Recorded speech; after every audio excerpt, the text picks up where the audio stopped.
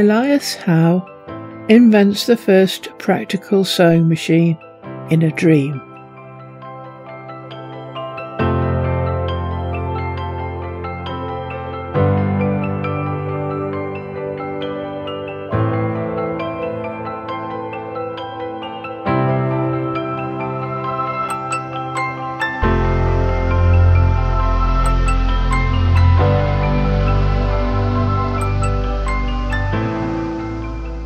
We all know that if we sleep on a problem, the solution often presents itself in the morning. And people tend to assume that this is because we have rested the brain, and it thus functions better. But dreams have historically provided solutions to problems people have been unable to solve for days, sometimes weeks, sometimes longer. So it was not rest the brain needed, it was inspiration. And dreams can be a most fruitful source of inspiration. There are a surprising number of examples of people obtaining inspiration in dreams. And Elias Howe invented the first practical working sewing machine using the solution shown him in a dream. The sewing machine revolutionised clothes making, as it made possible the start of a clothing industry, where people could be employed making clothes for other people. And also meant that shops could sell ready-made clothes. In some respects, this also served to kickstart the fashion industry.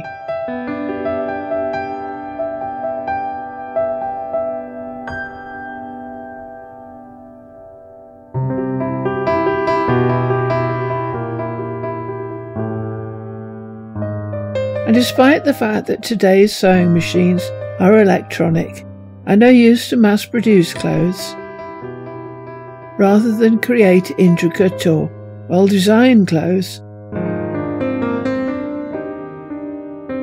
Elias Howe's invention, which was received via his dream, is still used in the sewing machine's design.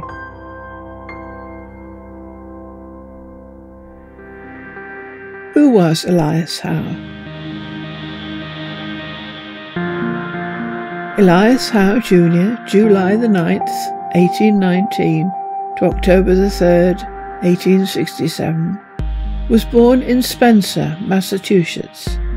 In 1835, aged just 16, he was apprenticed in a textile factory in Lowell.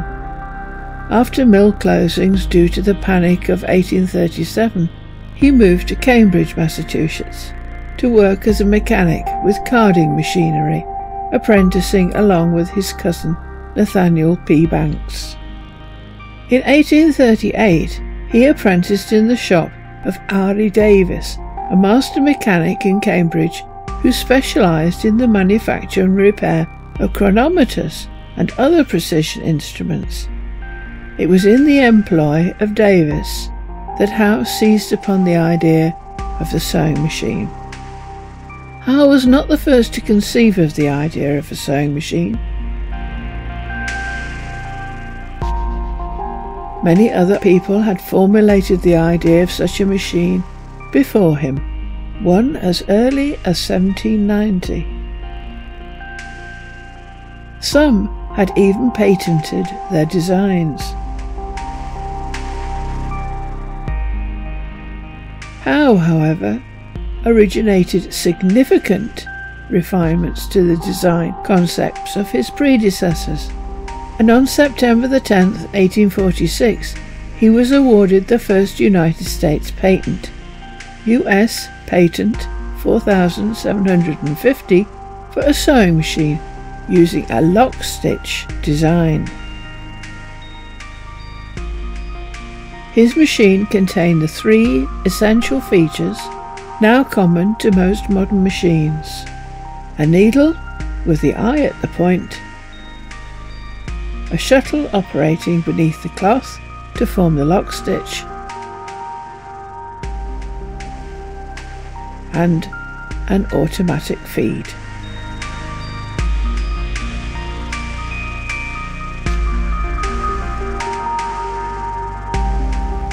The dream that provided the solution. Wayne Morgan Draper Thomas. The Bemis History and Genealogy, being an account in greater part of the descendants of Joseph Bemis of Watertown, Massachusetts.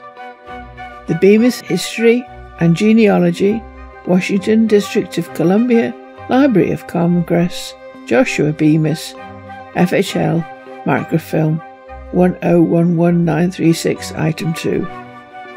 He almost beggared himself before he discovered where the eye of the needle of the sewing machine should be located.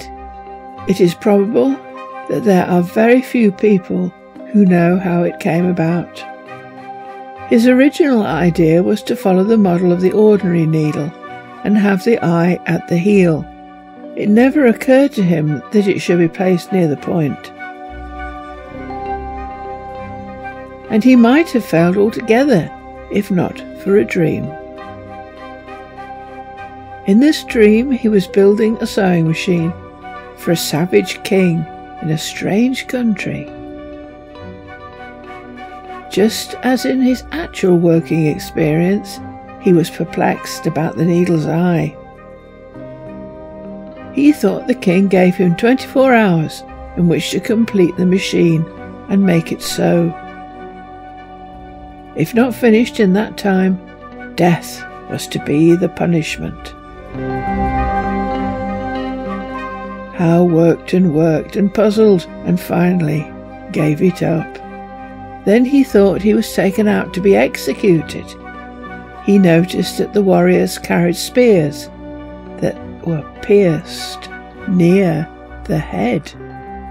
Instantly came the solution of the difficulty, and while the inventor was begging for time, he woke.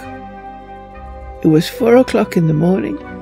He jumped out of bed, ran to his workshop, and by 9, a needle with an eye at the point had been rudely modelled. After that it was easy. That is the true story of an important incident in the invention of the sewing machine.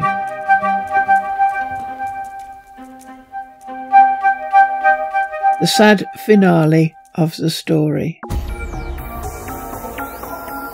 Despite securing a patent, Howe had considerable difficulty finding investors in the United States to finance production of his invention, so his elder brother, Elias Howe, travelled to England in October 1846 to seek financing.